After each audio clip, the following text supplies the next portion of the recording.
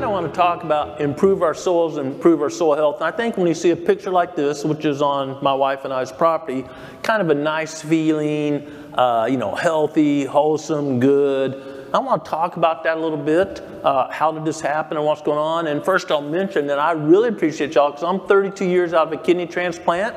I've seen some people with Rochester, Minnesota badges, Mayo. I do my health care at the Mayo, so I really appreciate that very much. And I went through a period of weak bones, Fosamax. Some of y'all probably remember that. Took a little too much of that and come back around. My bones are really good now. I'm actually slightly above normal for a 63-year-old, so hopefully I don't have to visit y'all anytime soon. And I've been told this a lot with nutritionists at the Mayo Clinic. Hey man, you need a lot of calcium, especially as a transplant patient, and here's some products that or produce whatever you need to consume to get more calcium. Well, calcium is important to everything. Plants really need a lot of calcium. A lot of critters need calcium. Think of eggs. Pollinators need a lot of calcium. Think of a little bitty pollinator traveling so far. And the weight they carry per their weight is just, more than any human could think about doing. So calcium's just one, but the bad news is if you look at 1975, and this is data from USDA that worked with several universities, calcium percentage has dropped, down 53%. You can go on down the list. Well, that's because of a decline in soil health. And that's what I want to share with you tonight, because just like so many things, if we go back to how it was meant to be or how it was, if we study some of these undisturbed soils, and they're very limited in the U.S. I'm talking a few acres, just a few acres of native prairie or native timber left, just a few acres. Some states have none. We can learn a lot about how plants interacted with soil before synthetic inputs. And I'll mention here briefly that we got nitrogen. Everyone's heard about nitrogen, man, in school. It was N, P, and K. I had all these inorganic and organic chemistry classes and how do plants interact with this, and we can add these artificial quote-unquote supplements to increase yield, which is true. But we got nitrogen because there's a very famous scientist that escaped Germany during World War II. He was working on a bomb to defeat the US, and part of his research led him how to make nitrogen relatively inexpensively. And it worked, and plants responded. But what he did not think about is how that actually caused a lot of damage to soil. And still today, we see farmers putting out ammonia hydroxide and other things. That's a form of nitrogen, and what that's really doing to the soil. And I'm not anti-farming. I was actually raised on a farm. We all can learn and do better. So this is pretty scary. There are actually oranges now that have no vitamin C in them, and that's strictly due, that's hard to believe, isn't it? I probably lost a lot of credibility with some of y'all. That's due to degraded soil. So Houston, we have a problem. Kind of go back to that, a bunch of us were watching this when this occurred, and that's happening global wide right now with our soil health, and a lot of people believe that's what's causing a lot of human health issues. It's because it all goes back to the soil. So this is Heartland. Tracy and I are from Branson, Missouri area. Many of y'all probably been to Branson or heard about it. It's a big tourist town, but if you've been there, there's no ag. And I silly decided, boy, I'm going to grow some corn and soybeans. I'm a wildlife biologist, do some research for some plant companies. And this is what I started with. This is a profile of the soil. And you can kind of see here, this was a view out of our house. It was an old degraded cattle farm. It was so degraded that it's hard for me to say, but in my career, I've never worked another property with as many cattle skeletons. They'd starved to death. The rancher, before we purchased it, had just so overgrazed and abused it, even cattle were dying. So that's what people would call topsoil above that white line. It's really not soil, it's just rock, right? But I was all excited, gung-ho, and I said, we're going to plant soybeans in these rocks. And you know how it is. Maybe in your career you've had an experience like this. That won't work, that's silly, got laughed at, called names. And I'm a big reader. I know y'all probably readers too. And of course everyone knows the Lewis and Clark Journal and their observations about what was happening on our continent in the US before settlement in the western part. This is a book by a guy looking for lead deposits where I live, actually walked, not that many miles from our place. And he took notes like Lewis and Clark. And what I found, there were these explorers like this everywhere across America. And you can read these and learn how the plant communities and animal communities, what was there, where you live or maybe where you are, and how they interact with each other. This is a great one. I've met some people from Iowa And this was a young Iowa guy. This is a fabulous read if you want to learn about some of this stuff. That was the first known Caucasian buffalo hunter in Kansas. He loaded up an old buckboard wagon, literally like you might see in an old Western, went to Kansas. He was a great writer, and his journal is fascinating, how he interacted with Native Americans and the bison and what he saw and plant communities he saw. It is fascinating. I mean, you know, hiding in hollow trees from Native Americans. This was a first-hand account, and his family published his journal. And then I worked in Yellowstone a little bit as a naturalist, teaching high school teachers about wildlife. Great couple summers there, and I'll tell you a funny. I have a wicked wit unless I control it, and I was just a junior guy, and the senior naturalist was, you know, wasn't necessarily concerned about following the truth, but maybe painting humans as bad, and you know, humans are the only thing wrong with the planet, which is not true at all. And these are bison, of course, crossing the river, and when we'd get a new group of teachers in, he would say, you know, we've just restored wolves, and now the park is totally natural. We have all the main predators. We have wolverine and bobcat and mountain lion and, you know, on, coyotes, and now we have wolves. And I couldn't help myself, so I'd raise my hand. Finally, he'd have to call me. I'd say, sir, you know, the sign at the south gate of the Yellowstone National Park said there was 30,000 Native Americans living in the Yellowstone Park area. There were humans that hunted for survival, and there's no hunting in our national parks. And in most areas, our national parks in horrible shape. And you ride around and think, oh, this is great, this is great. It's in horrible shape because they're overbrowsed. And most of the native plant communities have been depredated on by too many critters, and they're not there anymore. And we've let these animals overpopulate. And we see that in diseases like brucellosis in Yellowstone and other diseases. We can restore these things to a better habitat. So in my reading of all these books and working with other really good farmers, hands-on practitioners and scientists, myself and others, primarily others, have come up with this set of what we call rules or guidelines for healthy soil. It was always covered in vegetation year-round. Even under 4 feet of snow, there'd be those basal rosettes coming up out of the soil that stored energy in the root system, carbohydrates from photosynthesizing the previous year to get a head start. You see those little green things if you live in a snow belt sticking out first. 4-H grew as many days out of year as possible. There was a wide diversity of plants on our land. State botanists, some NGO, non-government associations, conservation associations, and myself have identified over 176 species of native grasses and forbs. That's rainforest diversity. That's rainforest diversity. Plants and roots tilled the soil. There's no tillage, right? The moldboard plow had not been invented yet. We hadn't had a dust bowl yet because there was no exposed soil. If we don't expose the soil, there's no erosion. And ruminants impacted the soil. That's an interesting one to get to. So now this is typical ag, smaller scale. Because if I put the big modern ag equipment, picture that on here today, it probably would fill the screen, right? But you notice even just a little wind erosion with just that little bit. And we think, boy, this is fluffing up the soil and that little seed's going to germinate and put its roots down and grow. But actually, if you know physics, and you guys know physics way better than I do, when you've got something going forward and a heavy weight, i.e. the disc behind it that's wanting to go down, gravity's always working, those 1/8-inch blades are actually making a layer of compaction. You fluff up, the top 5 or 6 inches or whatever, and then you're compacting the soil. So roots hit that and grow horizontally, and they can't reach all the nutrients in 1 foot, 2 foot, 3 foot, 6 feet deep plains. Moisture can't go down or up. And by the way, you're killing microbes and very beneficial insects by the untold numbers. Did you know, by the way, that earthworms aren't native to North America? They were brought over here. Isn't that interesting? Yeah. There's a few things that works out good when we move it where it wasn't put originally by a creator, right? Earthworms, no one's mad at earthworms, right? Pheasants, no one's mad at pheasants. But I bet some of y'all, where some of y'all live, you're mad at maybe bush honeysuckle or Cerisa lespedeza or kudzu or some plant that's really a booger, and usually it was brought in here from another continent. So this soil, and my good friend Ray Archuleta, very, very talented soil scientist, he calls this naked, dead, cold or hot, depending on the time of year, and compacted. Because right below that disc plane, it's really compacted. So this is really interesting, and this is even worse now. You know it's 206 because I was, to be honest, a little too lazy to update it from NASA's website for this presentation. But watch this, and that red, well, that's carbon in the atmosphere. And what's really important is just look down here at your bottom left. This is January 1. We're going to go through a year in about a minute.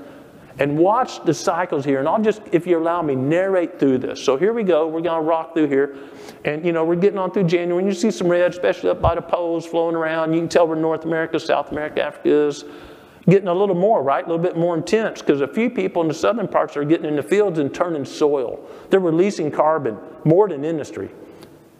This is, you know, a lot of people in the fields right now. Wherever you live, you're seeing tractors in the field in April or so, right?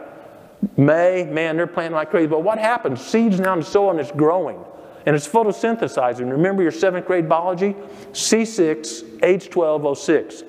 Plants are the greatest thing in the world to take carbon out of the air. I don't want to offend anyone, but they're way better than electric cars. Plants are taking carbon out of the air like crazy. And we're going through, I mean, look at this. So we've cleaned up the planet almost. And then what happens? We started harvesting crops. And there's a little lag time here, right? And then we got bare soil. How many of y'all drove by a bare field on the way to the airport or something getting here? It wasn't, yeah, I see a bunch, yeah. Carbon is just going up in the atmosphere like crazy. Now here's an interesting thing. We talk about, you know, greenhouse gases. I'm not that guy really. I'm a simple wildlife biologist and all that bad stuff. You know, your body's about 70% carbon. A deer's about 70% carbon. A whale's about 70% carbon. Microbes, bacteria, about 70% carbon.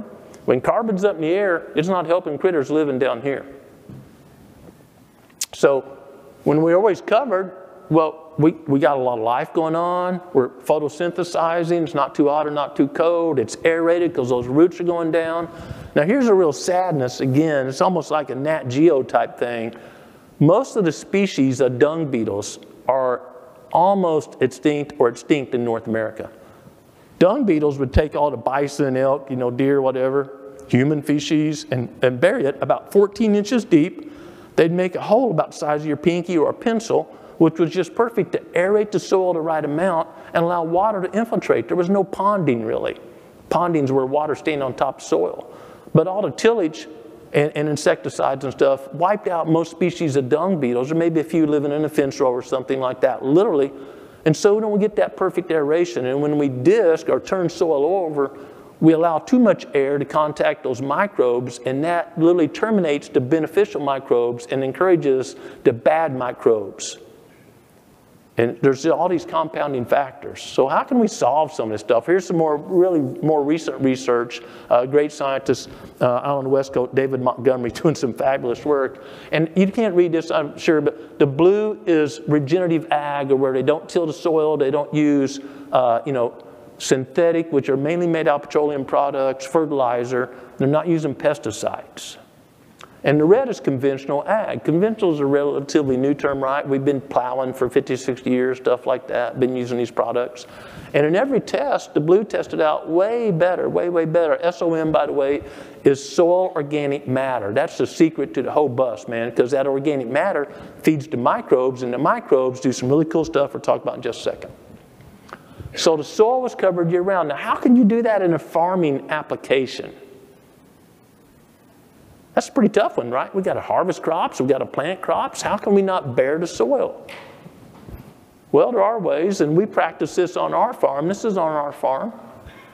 This is called planting green. About 5% of farmers, production, you know, commercial production farmers across the United States are doing this now. This is a no-till drill, if you're not familiar, and it's got a little disc on it. The better ones have just a single disc. And it's slicing through the standing vegetation, almost like combing hair, although I'm not very good at that, and slicing through the roots, which are about 70% of a plant. Plants are like an iceberg. Usually about 70% of the matter by weight is below ground. They're slicing through there and putting that seed or seeds at exactly the right depth, but it never exposed the soil. And then to terminate this without using a herbicide, we have a crimper. Now, I talked about bison earlier, and I used to call this the buffalo system, because I think it really makes sense. And if I could get my crimper, I'll explain this in a minute, to urinate, defecate, and salivate as it's going across the field, man, I'd really be getting somewhere. It'd be really natural. But you notice it's got these fins, and they're about 8 inches apart. And it's not too heavy, about 1,000 pounds spread across 8 feet, this model. So that's not that much pressure, but it's enough pressure that, you know, putting pressure here and pressure here and pressure here on a plant stem. And that's, of course, crushing the circulatory system, and it terminates the plant. If you mow your yard and you crush or cut off the circulatory system on a perennial grass, what happens? It grows back. But on a lot of crops or annuals, the majority of crops are annuals, and if we crush that circulatory system, when it's making a seed head, you can see some seed heads on this really tall cereal rye, and if you look down here, you see a whole bunch of different species, and it's just crushing that as we go. And this is how it happens. It's just this simple. I'm not using any herbicide. Now, there's a lot more going on here. That's putting about a 4 to 5 inch mat of vegetation across my field. Just like maybe you mulch a garden or you mulch a flower bed. Weeds aren't coming up through there. Weed seeds are real small. You've probably never seen a ragweed seed or a mare's tail seed. They're really small. One mare's tail may make 100,000, 200,000 seeds. A soybean or corn doesn't make 100,000 seeds per plant. If they did, we'd solve world hunger really quickly, right? Those seeds are really small. So they get moist and warm at the right time of year and they germinate. But they exhaust all their energy in the endosperm before they get through 4 inches of mulch, make 2 leaves so they can photosynthesize. But a big seed, and big relative to those seeds, could be a clover seed or a turnip seed if you've ever planted those, pretty small. Certainly a corn or a bean or a pea or anything like that. It's got so much energy it will go right up through that mulch because it's not as tight as pine bark or some mulch you might put in your flower bed. Photosynthesize, and it's off to the races without the competition of weeds. The second thing is, this is the world's best, I mean that's a big statement, right? The world's best slow-release, timed-release fertilizer. Now, if we had a bale of straw set up here on the stage, and you know the HVAC system controlled, there wasn't hardly any moisture in the air, I should sit there for years and almost not decompose. Right? Too dry for microbes to really break it down. Or you had one in your living room or something like that. But if you set it up here and, you know, once a week you put a ½ inch of moisture on there, it'd start breaking down. The more moisture you put on, the faster it'd break down. The less moisture you put on there, it wouldn't break down. Well, if we're not getting rain, plants start growing, they don't need fertilizer. If it rains a little, they need a little bit more fertilizer and this decomposes a little bit more. If it rains a lot and that plant can really grow, this breaks down much quicker. It is the world's best. No irrigation system can be timed like this process. It's the world's best. It's our weed control and our fertilizer because those plants have a lot of nutrients in them. We just harvested part in the seed head. It took nutrients to build those cells and cell walls, and the roots are staying in place. And all those pores from the roots that are decomposing from the past crop or earthworms, well, they're staying in place. So when it rains, water infiltrates in. This is really good research also from the NRCS again. If you don't, I should mention this earlier, I'm so sorry. NRCS is National Conservation Resource Service. It's a government agency. It's very large under the Department of Ag, and they do a lot of good research. This group does a lot of good work to help American farmers and landowners. And if you can't read it, the green goes up to about 80 some odd degrees, and the yellow goes up to about 112, and then the red up to 140. And it's the soil temperature thing. Boy, I can't imagine soil 140 degrees. That's cooking, right? You ever put your hand on a black pickup when it's about 80 degrees outside and sunny? Soil's dark, or it should be, right? And by the way, what makes soil dark is carbon. If you've ever had powdered carbon, it's black. When you drive by these fields on your way home that are really light colored, that's not natural. The carbon's up in the air. That's been tilled a whole bunch over time. That's not natural. This is my field. I get skin cancer a lot because I see some tape on my ear because of the meds I take for my transplant. So I've got a big old floppy hat and long sleeves on. My doc would be proud of this slide. And I'm taking with an infrared gun the temperature above the mulch. So it's kind of light colored. It's probably reflecting a lot of heat. And you can't read it, but that temperature is 103. It's 80 degrees today, 87 I think it was. And that's 103 degrees on top of the mulch. About right, sun shining on it. And then I take the mulch away, and really quickly before anything can change, I got my gun, I'm pointing, I call it a gun, a thermometer, pointing right at it. 87 degrees, right in that prime growing zone that the NRCS had. Because I'm reflecting some of the sun's energy back up. Now if there was a leaf there, it would be photosynthesizing and capturing that. But without a leaf there, where the tractor turned, turning tractor, I'm not a good operator, and I turned it too sharp, and I pushed some of the mulch away, and I bared the soil, you can tell that seed, that's a yellow seed, a soybean seed in my hand. It doesn't look too good from y'all, right? I mean, it just doesn't look too good. Well, that was 131 degrees. This was all, by the way, in about 2 feet of each other. So when you dish that field, you put these little fragile, think of the term here, the center of the seed that makes it work is endosperm. A seed is like an embryo, and you put it in a really harsh environment and say, hey, grow and make me a great crop. And by the way, take a lot of nutrients out of soil while you're at it, but I've disked and created a hard pan, so you only got 6 inches to get the nutrients from. We set ourselves up where we have to add a lot of synthetic inputs. Now, I'm sure in your profession, you may look back at a few things that were done and say, boy, why did those guys do that? Well, they didn't know any better. Those girls didn't know any better, right? Well, when we started getting fertilizer and doing stuff, literally, I mean, this literally, folks, it seems unimaginable.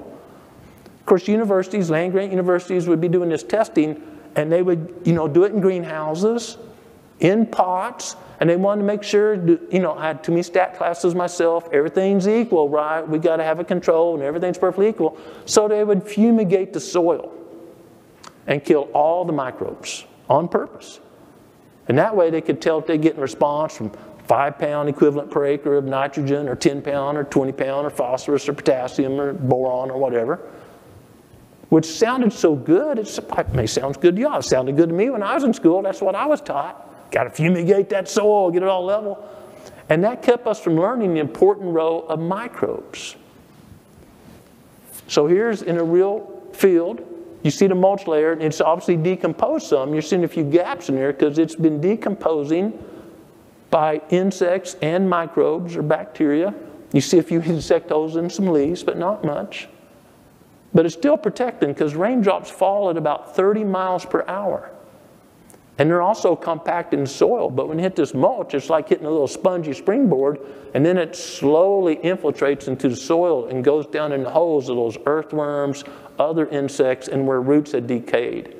So my really good friend Keith Burns, who's taught me a lot, very wise farmer, Keith says, and he got this term, I'll give credit where it's due, from an orange grove farmer in California that now does regenerative ag in his orange groves. It's not how much rain we get, it's how much we keep. Because the rest of it just runs off.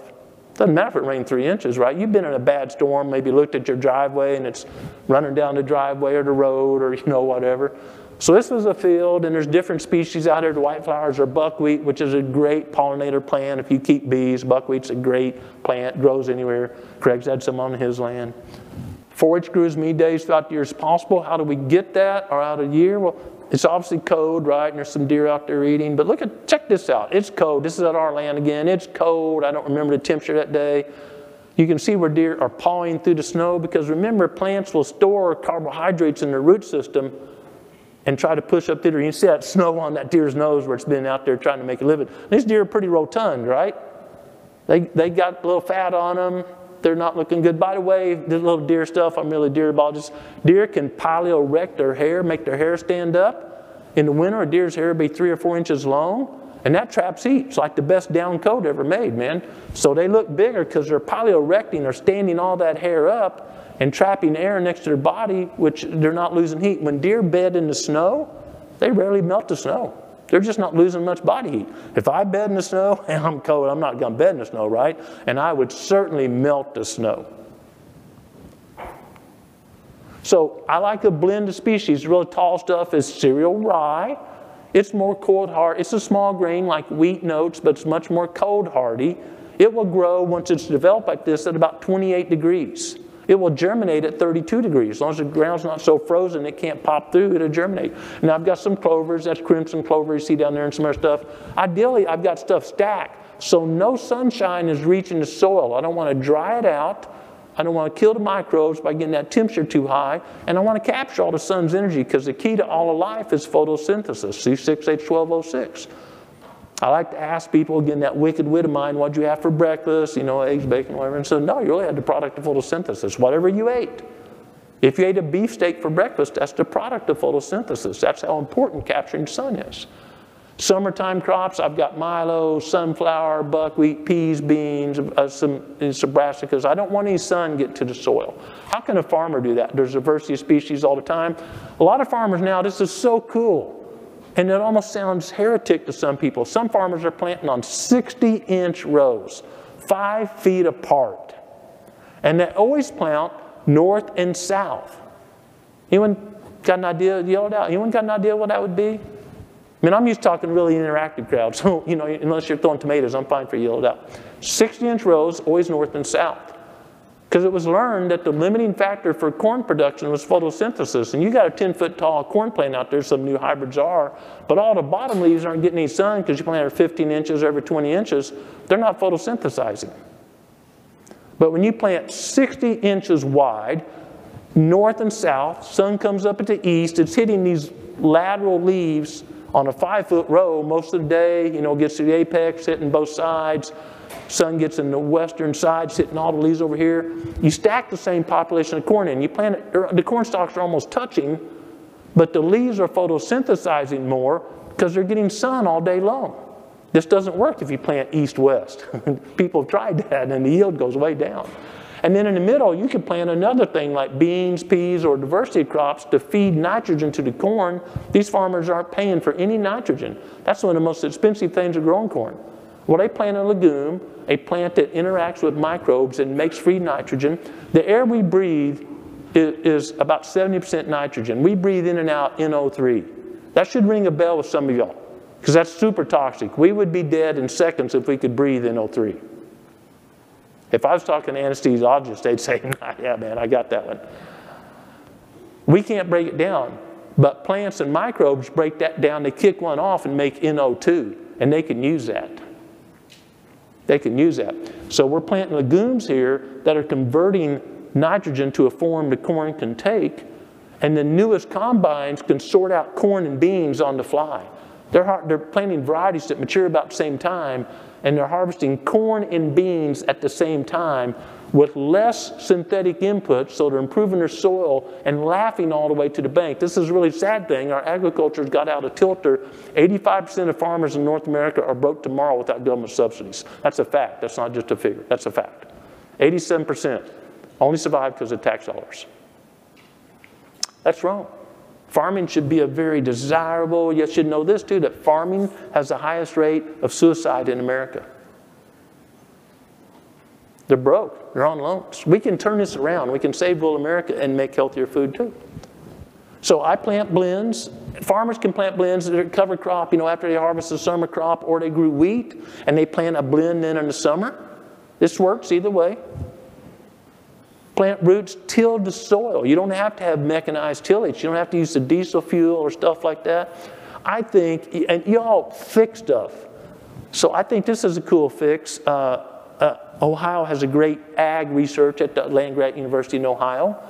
And they have discovered that when tractors or combines or whatever are running over a field with a cover crop, well, those tires are basically running on a thin layer of water, right? Leaves are full of water. And they get better mileage. They burn less gallons of diesel per hour than running over bare ground, where it's been sprayed like crazy and it's just bare soil, because there's more friction of the tire running over that bare soil than there's running over plant leaves. There's just so many benefits. So different size roots till the soil in different ways. You get a lot of tillage going on here. And this is what really good soil should look like. Really good soil should look like, you're going to get hungry here, rich chocolate cake. No, I heard that. That was an audible. It's got pores in there. It's got a lot of pores that hold water. Because these microbes, they don't walk, they swim. They swim on a film of water. So you think about, I'm going to back up here on purpose this time. These roots, pretty limited surface contact, right? The only nutrients or water they could get by themselves are not much. But the real player that I haven't talked about yet is mycorrhizal fungi. Fungi. In that little area of this little root right up here could be over 1 mile of fungi hyphae. Literally. I don't know the researcher that measured that. That had to be a graduate student doing that one. Yeah. And all that goes in the plant root. So now that mile in a relatively small area has access to all the nutrients and moisture in that area. And here's the economy going on. There's a true economy that goes back to the early research where we fumigated all the soil. The microbes they don't want sun, right? Diskin kills them. They don't want sun. All critters are about 70% carbon. They've got to have carbon, but they can't photosynthesize. So they literally go in a healthy environment, in and out of plants, and say, man, I'll give you whatever you want for carbon. You need some boron, you need some nitrogen, phosphorus, potassium. You need, oh, there's a predator, this is so cool. There's a predator on the other side of the field. And that plant is emitting a pheromone, an external hormone. And I need you to stay alive so you can give me carbon. So I'm going to give you a pesticide to keep that aphid from attacking me. That's why the best farmers are no longer using any form of insecticide, because the microbes are doing that for them. It sounds sci-fi. I know. This sounds sci-fi. But about 5% of U.S. farmers are doing this and smiling and happy and laughing all the way to the bank. And their grain or their beef is testing so much higher in nutrient quality than anything else on the general market. Or deer we eat, because I'm a hunter at heart. So here's really healthy soil, and those pores are from decaying roots or earthworms or macro species, not microbes like protozoa, macro species. It looks good. Earthworms typically come up at night, and there's earthworm species that go up and down, kind of a boring vertical life, right? There's earthworm species that do this, and there's earthworm species that do this. So when you put it all together, that soil's the perfect chocolate cake. Earthworms are really cool animals. And on your right over here, that's killing a lot of earthworms and at minimum collapsing their dens. They make little nests, if you will, to lay their eggs in. That's all destroyed. This is not on your left. This is like the buffalo going across the Great Prairie, knocking seeds off as they trample by, which in effect was planting the seed. So here's a graphic illustration. There's, P and K, phosphorus, potassium, a little nitrogen, soil, most of the nitrogen there.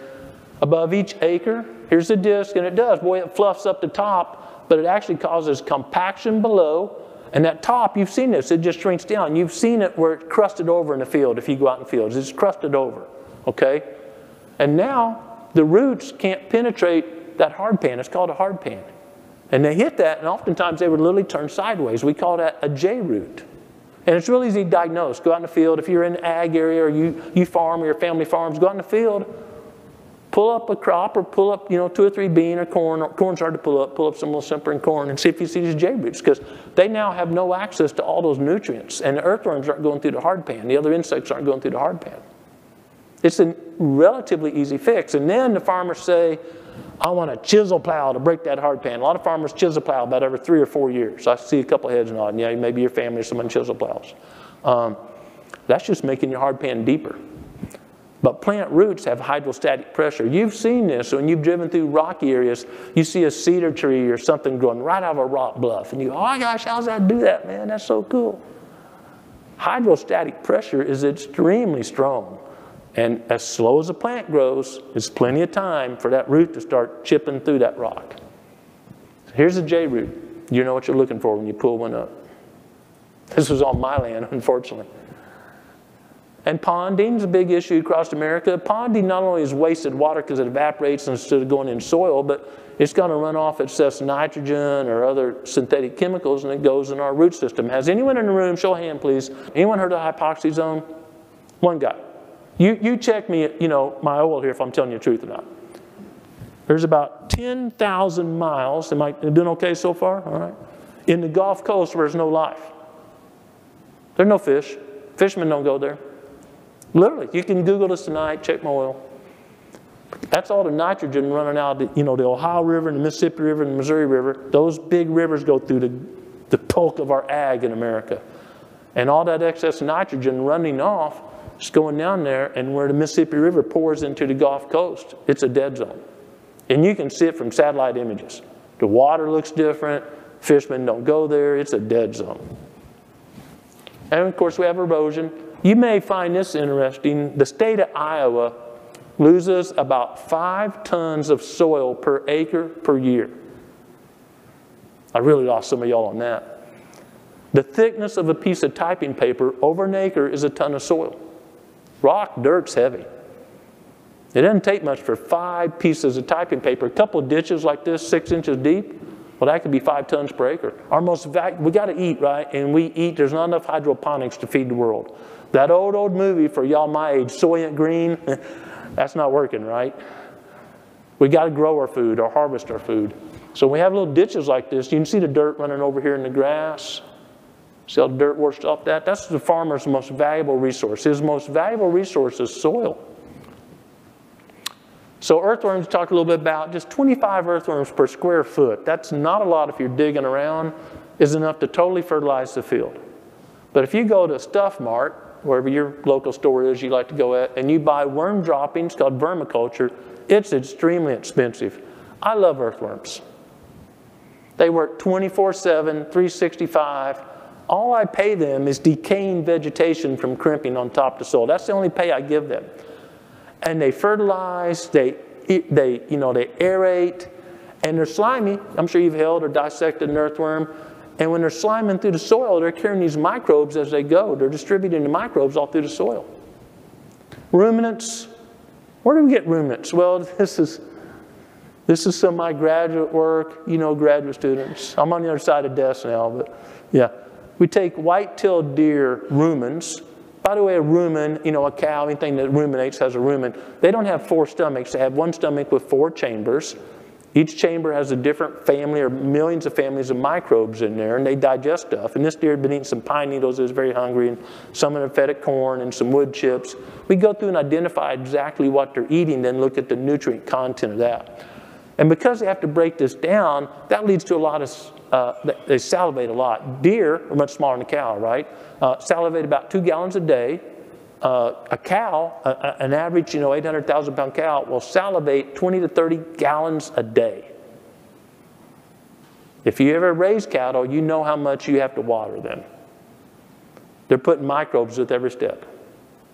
They're adding these beneficial microbes, sorry for the crude slide, back out on the soil. They're just constantly replenishing them, and as long as we don't disc, those populations building up. This is so cool. It's taken by a farmer friend of mine in Oklahoma. Had like a $17 Amazon super cheap thing that you put on your phone, and a little endoscope type thing, and he puts it down a wormhole to see what he'd see. You got labs spending millions of dollars, and you got a farmer who's a brilliant guy, wears overalls every day of his life, takes this, $7.99 red light special on Amazon, sticks it down a hole, and gets, to far as we know, the world's best picture of a plant leaking carbon exudates. Those are little root hairs off a plant. All plants, again, trade carbon, or they want to trade carbon, to microbes, so the microbes can bring to them what they need. That's the economy that was created. And if you want to learn more about that, this is the best webinar, seminar. I've attended this seminar, but I found it on the web too. Share, just take a picture of that, write it down. About 45 minutes, and it is so, from a scientific point of view, this is so interesting. Carbonomics. It explains much better than how I've explained this economy going on below our soil. We should know that below almost every acre of soil, maybe not below this concrete floor, there are more microbes than the weight of 2 adult elephants. So, beautiful habitat, whether it's a cornfield, a bean field, a wildlife field, it's not that hard. We need to let the soil do what it needs to do. We need to follow some basic principles of science. We need to be constructive and not destructive in our practices. And those natural systems will more than provide. And I'm not talking y'all go slay some food for your family tomorrow. We can put this in agriculture and provide more than enough food for the next 50 years. And do it in a healthy way, because you don't have to eat as many oranges to get the right amount of vitamin C. You don't have to eat as many pounds of beef to get the iron you really need. These are much healthier. This has been shown in eggs and salmon and all these different things, that the healthier the critter is, the more nutrient packed it is. Plants too. So I started with this. And that's a very, very productive area now. And this can happen, and I always say, well, I hear a lot, Grant, you know, and that's your specialty and it works where you are, but it doesn't work where I do. And another name, if you're in this, is Alan Savory. Dr. Alan Savory's even older than I am and done world-renowned work on this, primarily in Africa, helping feed the nations in Africa. And where they thought they had too many critters, he's now doing what's called adaptive grazing. You know, he'll get 200 head of cattle to feed the villages and put them literally cheek to cheek. And they're just going through like the great herds of wildlife used to, and they urinate, defecate, salivate, and trample, and they're not brought back to that acre for a year. And it regenerates. In the meantime, the village plants their crops or whatever, and it's working. I mean, it should be the headline on every news station out there. It's working beautifully for almost no financial input. They already had the cattle, but they were grazing them all over instead of herding them like herd animals, which is how our environment was made to respond to. So this process, in the ag world, it's called regenerative ag. In the wildlife world, we call it the release process. And it works everywhere. I mean, literally 2 inches of soil, Canada, there's farmers in Canada doing this. It saves time and money. There's fewer trips, less diesel fuel, less wear and tear on the implements going across the field. Got to remember that above every acre we are, no matter where you are, either pole in the middle of the equator, there's about 35 tons of nitrogen above every acre. Why would any farmer ever pay for nitrogen? Why would you pay for nitrogen for your yard? Well, you have to because you're out there putting fungicide and every other side out there trying to keep the yard looking beautiful, right? Heaven forbid, I see this guy smiling over here. Heaven forbid, you know, we got a dandelion in our yard. You ever try to pull up a dandelion? It always breaks off, right? You know what that dandelion's doing? It's reaching really deep because it's got a really strong taproot to bring nutrients up to the plants around it. That's why you have dandelions, because your yard is starving. Literally. You balance your yard, dandelions will not be an issue. I know. I'm sure Scott Fertilizer and Weedicide hates people say that. It's the best way that scientists know so far to improve our soils, improve what we eat, and improve human health, because a lot of diseases are now thought to come from a poor diet.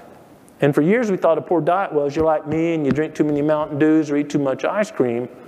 But a poor diet can be as simple as the broccoli you're eating or the ribeye you're eating is not as nutritious as it was in the scale of time, a really short time ago.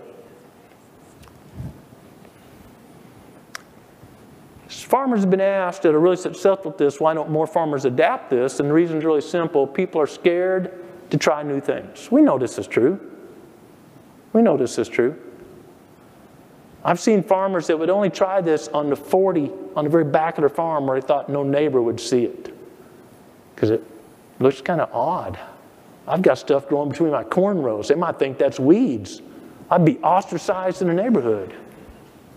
I only plant north and south? My GPS on my John Deere doesn't just do north and south. It circles the field to be efficient.